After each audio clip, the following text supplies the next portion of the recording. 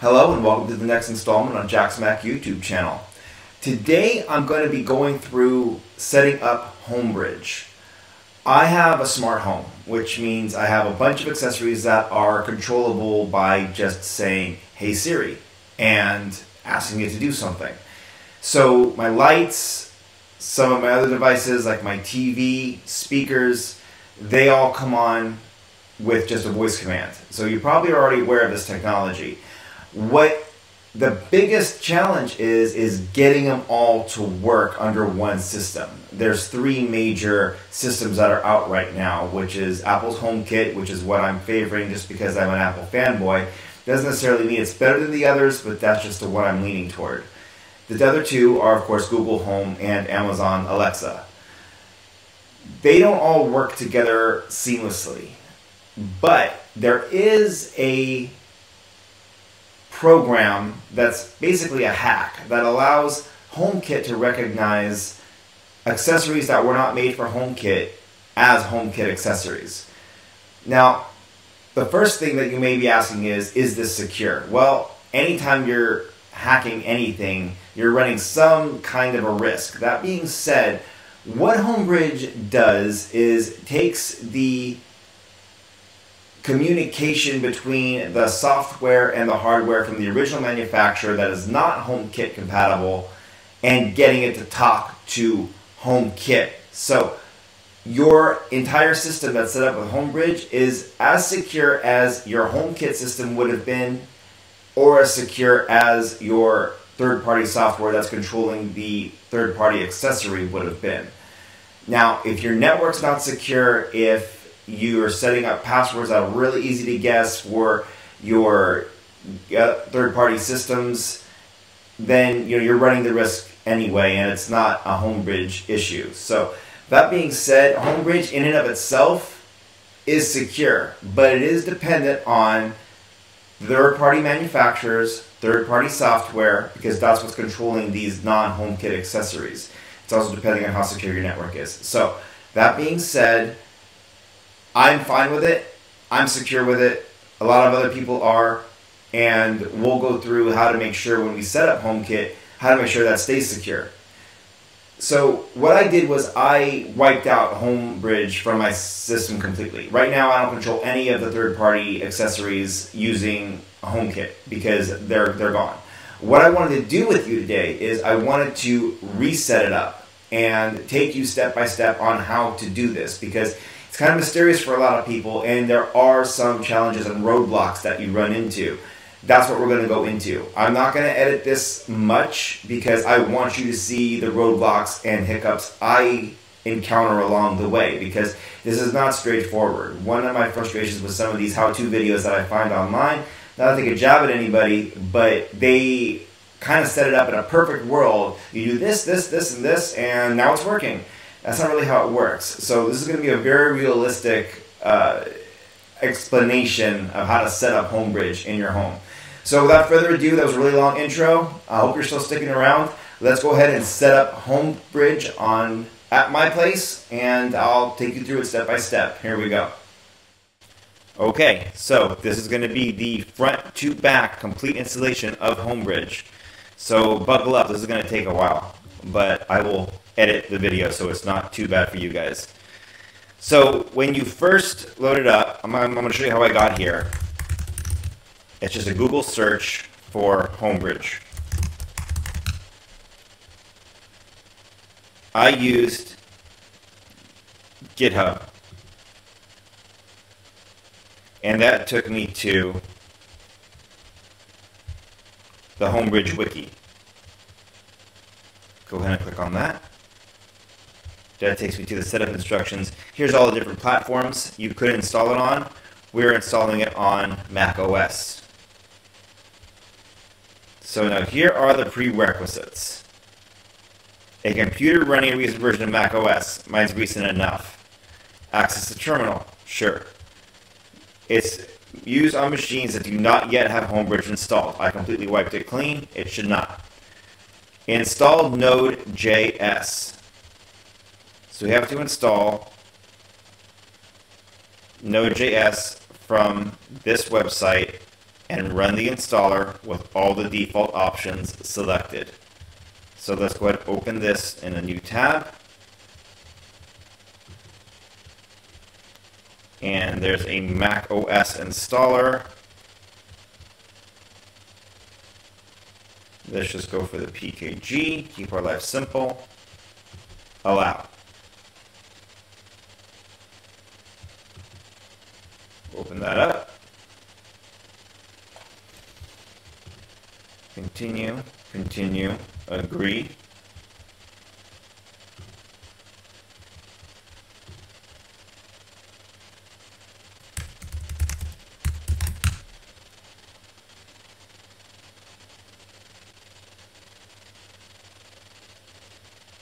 And it has installed version 12.18.4 and npm 6.14.0. Close. I'll keep it. Okay. So now we need to test that it's working. So to test that it's working, you copy and paste node-v into the terminal. The quickest way to open up the terminal, hold down the command key, hit spacebar, that's going to open up a spotlight search, and you just type terminal. Pop that open, and here we go. So, node-v, that gives you the version number of node. And we've got version 12.18.4. Good. Same for npm-v.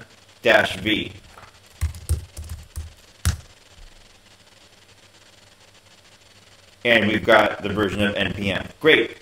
So far, so good. Step 2, install Homebridge. And the way we're going to do that is we're just going to copy this whole string and paste that into terminal. Whenever you enter a command in terminal that starts with sudo, that stands for super user do, and you're always going to be asked for a password. So, here we go. It is installing.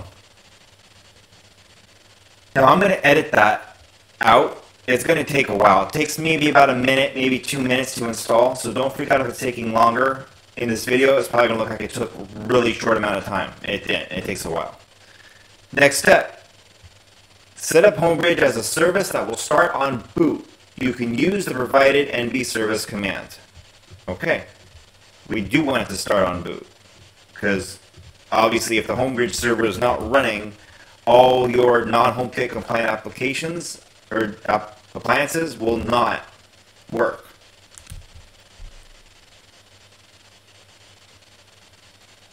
Okay, this is running relatively smoothly.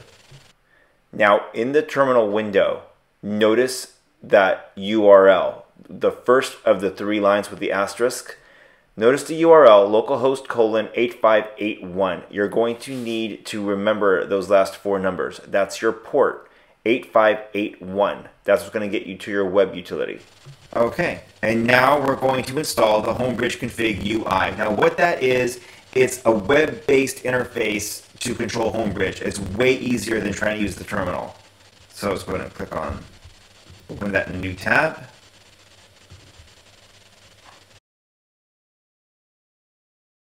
Here we go.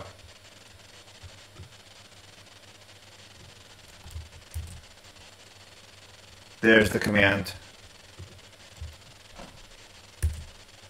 to install the config UI. Okay, that's done. It says you can now access this via localhost 8080. I'm just going to click on that, open it up in a new tab. It doesn't work. You have to go to localhost 8581 or localhost : followed by the 4 numbers I asked you to remember earlier. There's Homebridge. Now we finally got that. Okay, now to make sure your Homebridge server is running, go back to terminal and type Homebridge. This didn't let me run it. it's going to require that I type sudo space Homebridge. Enter the password, and then we'll go. Now, we're going to fix that later. That's a permissions issue. That shouldn't be that way. So there's one hiccup. So let's find out where Homebridge is installed. Let's log into Homebridge and see if we can figure it out from there.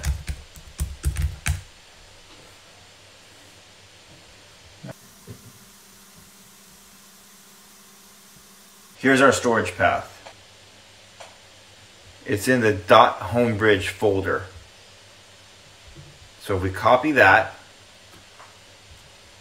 that should also be where the Homebridge command lives. So let's go there.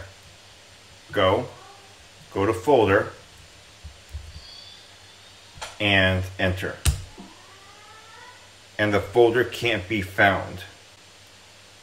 So let's try something else. Let's go to terminal, and we're going to force it. I hit Command N for the new terminal window. And I'm going to type open, and I'm going to type in that folder path that it mentioned in the web interface there. And it opens it that way. So that's how you'll have to open it. Now, for whatever reason, there's nothing in here.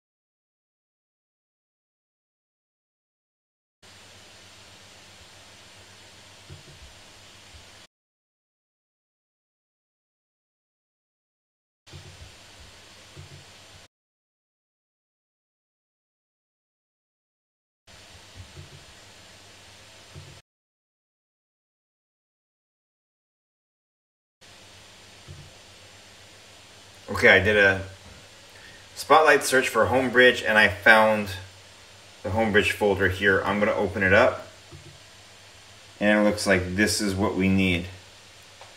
So what we're going to do, we're just going to do a brute force permissions change on everything. And we're going to take that Homebridge server, Homebridge folder, go back into it. We're going to go up one directory into node modules, and then we're going to go to this Homebridge, get info,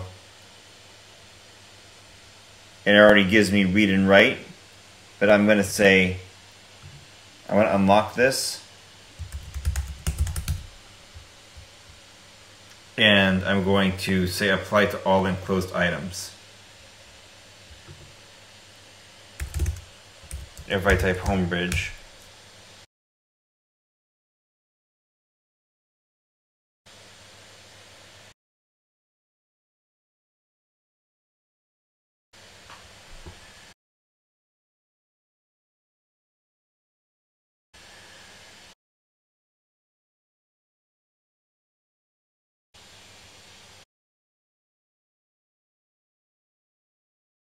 so it looks like I can't make a directory in the Homebridge folder. So I'm going to go back to that folder,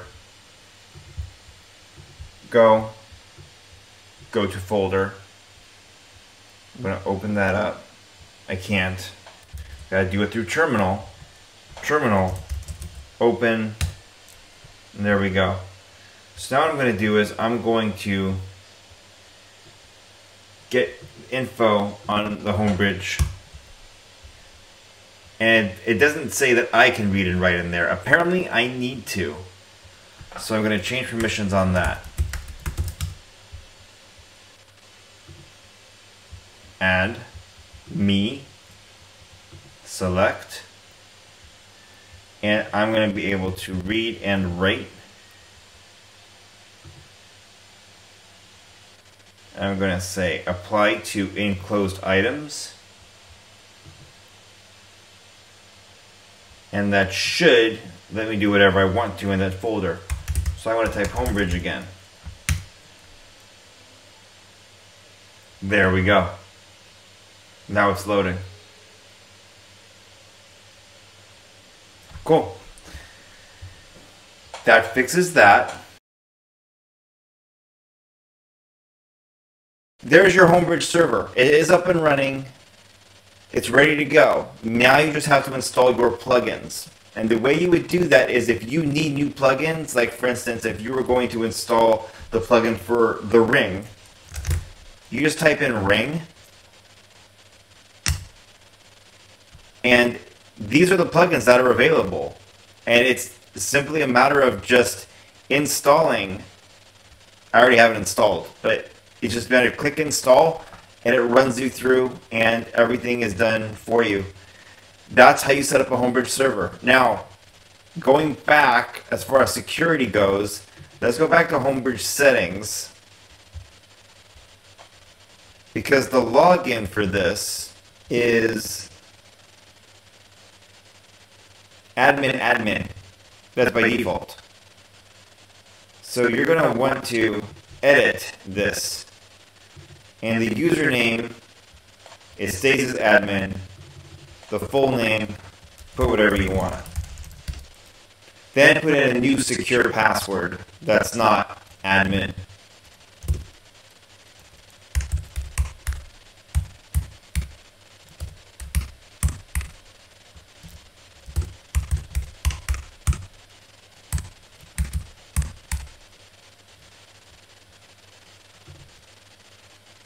Save, and anytime you have the option to set up 2FA, set up 2FA. So I can't do this right now because I use my phone to record, believe it or not. So just add that to your Google Authenticator, and that'll give you 2FA. But for sure, go back and change the password. The number that it kicks out for you also, if you go back to status, there's a number here. That number is also really critical. You want to keep that number private. I'm going to block that out in post editing. So I'm not going to leave that there. But you want to keep that number kind of a secret as well. And that'll keep you secure. That'll keep your HomeKit secure. That'll keep your Homebridge secure. So it's been a wild ride. We got it up and running. I hope you're still here. I'm going to try to edit this and make this as palatable as possible. This was a rough one for me, and so hopefully it helps you guys. If it does, go ahead and hit like, and go ahead and subscribe, and we'll see what I got next week. See you guys. Bye.